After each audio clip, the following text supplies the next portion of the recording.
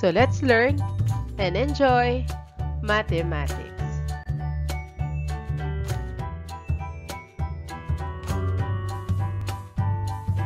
Our lesson is about equations in quadratic form.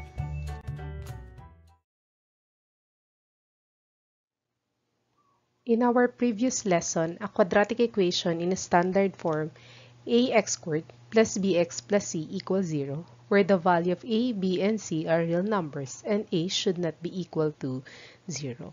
So what if we need to solve the complex quadratic equation? Example, x to the fourth minus 7x squared plus 12 equals 0. And then the second one, to the quantity x to the fourth minus 6x squared minus 2x squared plus 12x minus 35 equals 0. So let us try to solve this equation.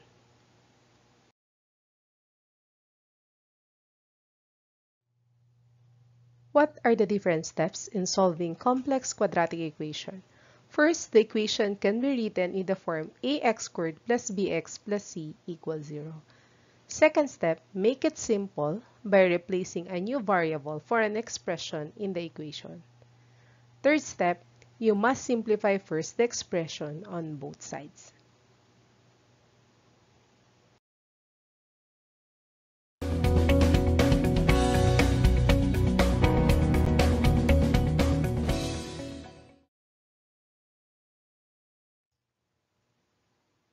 In example number 1, x to the fourth minus 7x squared plus 12 equals 0.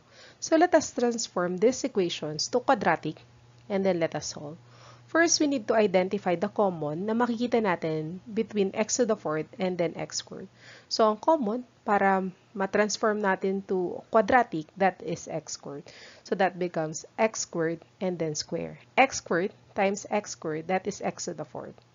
Copy negative 7, let us write the parenthesis of x squared, and then copy 12 equals 0.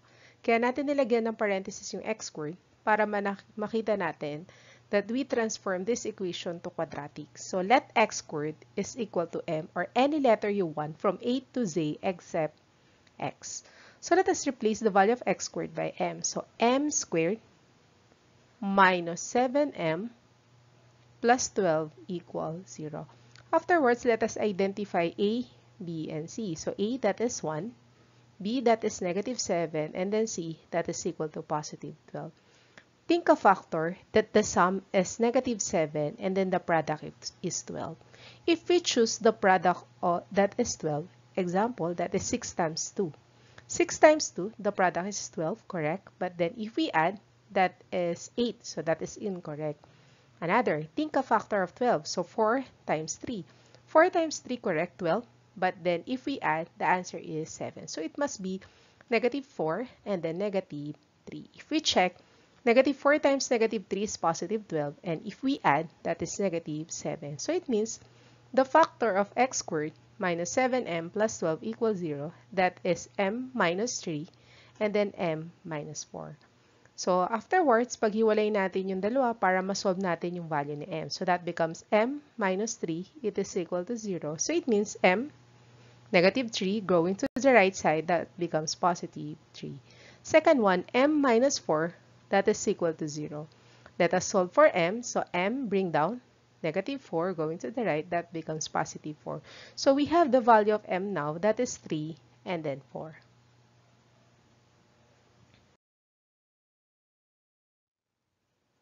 Let us continue to solve for the value of x. So let x squared, that is equal to m. So it means that becomes x squared, it is equal to the value of m, that is equal to 3. So x squared, that is equal to 3. So let us write the square root on both sides, and then positive, negative. Cancel 2 and then the radical sign, that becomes x. Copy positive, negative, square root of 3. There's no exact square root of 3. Afterwards, let us proceed to the second one, m, that is equal to 4. So it means x squared is equal to 4. Write the square root on both sides, positive and then negative. Cancel 2 and then the radical sign, that becomes x. It is equal to square root of 4, that is equal to 2. So positive, negative, 2. So the answer is square root of 3, negative square root of 3, and then positive 2, and negative 2. So we have 4 answers because our highest exponent is 4. How about this equation? The quantity x to the fourth minus 6x squared minus 2x squared plus 12x minus 35 equal 0. Let us transform the equations to quadratic and then let us try to solve. So let us see ano bang common na makikita natin dito tsaka dito para masimplify natin. So that is x to the fourth minus 6x squared. So let us regroup negative 2x squared plus 12x. Negative 2x squared ang common, tsaka 12, that is negative 2. So, negative 2x squared divided by negative 2 is x squared. Positive 12x divided by negative 2 is negative 6x, and then copy negative 35 equal 0. So, let us replace or simplify. So, let x squared minus 6x to m. So, any letter you want except x. So, that becomes m squared minus 2m minus 35 equals 0. Afterwards, let us identify a, that is 1, b, that is negative 2, and then c, that is negative 35. So let us get the sum. The sum that is negative 2 and then the product is negative 35. Think a factor that the product is negative 35 and then the sum that is negative 2. If we choose 7 times 5, that is incorrect because the product is negative 35. So kung nilagyan natin ng negative, negative 7 times 5, that is negative 35, correct?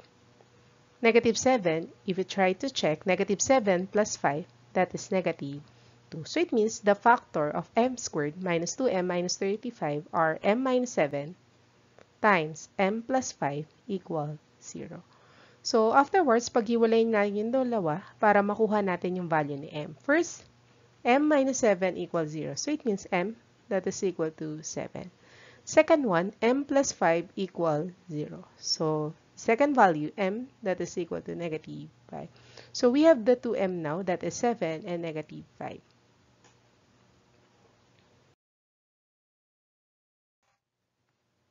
Let m, it is equal to x squared minus 6x, or x squared minus 6x is equal to m.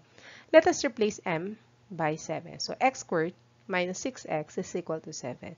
So let us proceed all the value to the left side. So that becomes x squared, bring down, negative 6x, bring down, and then positive 7, that is negative 7. Think a factor that the sum is negative 6, and then the product is negative 7. So that is negative 7 times 1. So correct. So that becomes x minus 7 times x plus 1 equal 0. So it means the two values of x minus 7 equals 0. So x negative 7 going to the right side, that becomes positive 7. Second one, x plus 1 equals 0. So it means x positive 1 going to the right side, that becomes negative 1. So we have the first two values, that is 7 and negative 1. How about if m, that is equal to negative 5? Let us continue to solve. So x squared minus 6x, it is equal to negative 5. Negative 5 going to the left side, that becomes positive 5. So it means x squared minus 6x plus 5 equal 0. Think a factor that the sum is negative 6 and then the product that is 5. If we choose 5 times 1, 5 times 1 is 5, correct? But then if we add 5 plus 1, that is 6, that is incorrect. So let us try nalagyan ng negative. Negative 5 times negative 1 is positive 5, correct? And then negative 5 plus negative 1, that is negative 6. So the factors are x minus 5 times x minus 1 equal 0. So let us try to solve for the value of x. First, x minus 5, that is equal to 0. So it means x, that becomes positive 5. Change the sign. Second one, x minus 1 is equal to 0. So it means negative 1 going to the right side, x, that is equal to 1. So we have the answer that is 7, negative 1, positive 5, and then positive 1.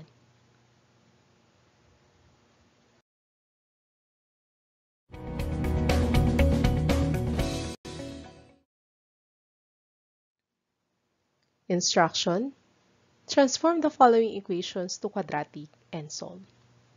Provide your answers in the comment section.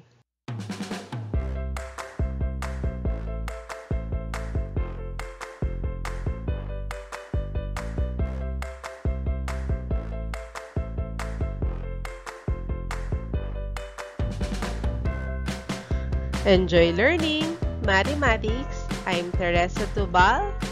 Thank you so much.